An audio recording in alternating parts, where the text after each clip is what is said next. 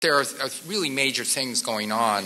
Of course, there are environmental concerns, and this is my major concern, is really the climate change issue.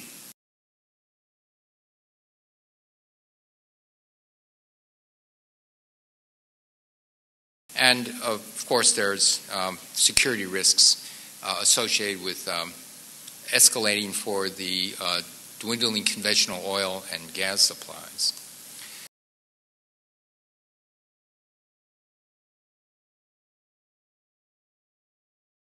The climate problem is the ultimate free market failure due to commons problem. Commons meaning that everybody can draw and you're not in total control of that resource, so you take as much as you can before someone else takes more. And it's true in water and air pollution, international fishing, and so on.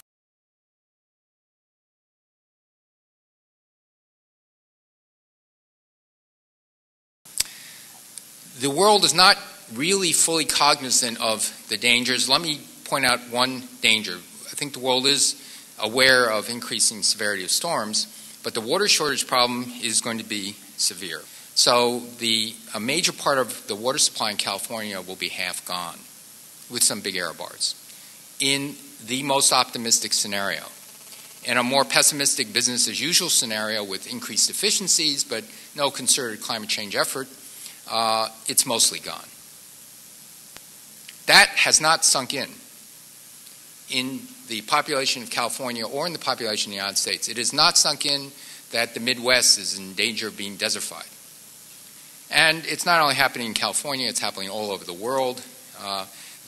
So when it rains, you have a flood, and otherwise you have a drought. And that's what we can look forward to. Is the American population going to believe really in the pending water shortages enough and all the other disasters with 80% probability, 70% probability, 90% probability, something like that, to take out an insurance policy that would pay 3 or 4 or 5 cents more per kilowatt hour?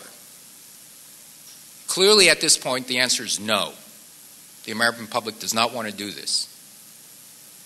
Okay? Probably because I don't believe they really believe it's going to happen. Even though scientists say, well, we're not sure, but it may be 3/4 probable. Okay?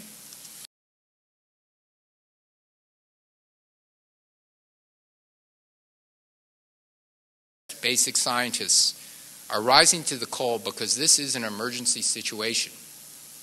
It is like a wartime emergency situation, only it's crept up on us. And it's not quite as dramatic as the bombing of Pearl Harbor, but eventually people have been catching on that we've got to solve the problem, and we don't have that much more time.